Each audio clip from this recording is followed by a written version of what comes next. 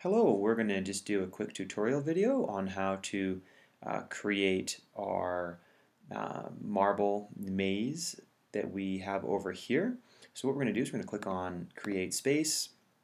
We're going to create a Merge Cube space. And you can see there's our Merge Cube right there. And the first thing we're going to want to do is we're going to put down a couple items from the library. So let's click on Library down on the corner. Let's go over to brick wall right here. We're going to drag that out. We're going to put a brick wall right there. And then I'm just going to click on the little arrow on the end here, and I'm going to go to ellipsoid, and I'm going to pull that out and put the ellipsoid right there as well. Then I'm just going to click on library again to close it up, and let's get started. Okay, first thing I'm going to do is I'm going to click on the brick wall. I'm going to make it a little bit bigger. And then I'm going to bring it up to the position I want it by just clicking and dragging it. And I'm just going to click on my trackpad or the left button on my mouse. I'm just going to rotate a little bit to this side here. Okay, I might click on this little arrow on the bottom and squish it a bit. And then what I'm going to do is I'm going to click on the ball. I'm just going to bring it through. And I'm just going to click and use my trackpad just to rotate it a bit. You can see it's not sitting on the cube there. Okay, that looks pretty good. Okay, I'm also going to click on snapping up here because I don't like the 0.25 snapping on right now, so I'm going to turn that off. It'll make things a little bit smoother. Okay, so let's now click on our cube. I'm going to two-finger click the cube on my trackpad, or right-click if you have a mouse. Click on Name, and we're just going to call it Plat for Platform. Click Use in CoBlocks. I'm going to click back on Name. I'm going to click on Physics. I'm going to turn physics on, and I'm going to click set static on right there. Okay, so make sure you have those both on. Okay, let's go over to the ball.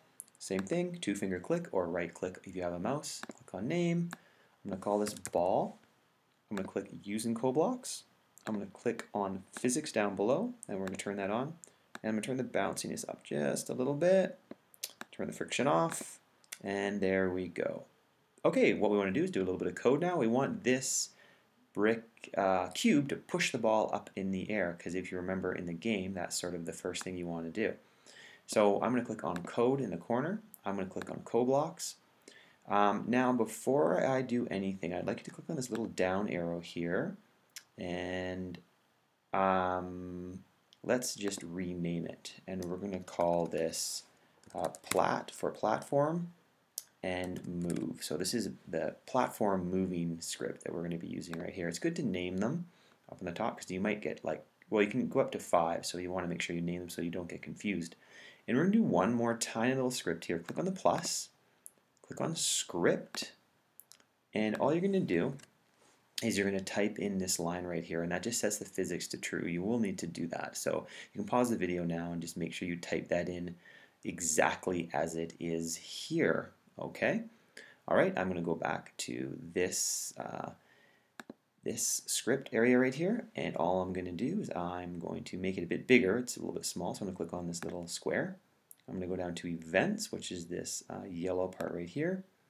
I'm going to pull out when, not ball, when platform is clicked. When the platform is clicked, I want the platform to move up. So I'm going to click on Transform. It's this blue one with all the arrows.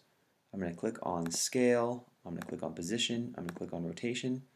And I am going to grab this one. It says Move. It's the second one down. Click it in there. I'm going to click on Platform because I want the platform to move up. And let's just try up. Now, this isn't always going to be the direction you think it is. You might have to play around. And I'm going to try 0.1 seconds to make it move up fast. Okay, so just make sure you have the script code that I have here and the platform code here. And let's click play. And there we go. Pretty cool. It actually moves up and down. Now, obviously, in the next thing we want to do is when you click this up, we want a platform under here that you pull over that it will slide down on. So I'm going to leave that up to you, and hopefully this is giving you a bit of a better idea about how to start to create a little game of your own. Good luck!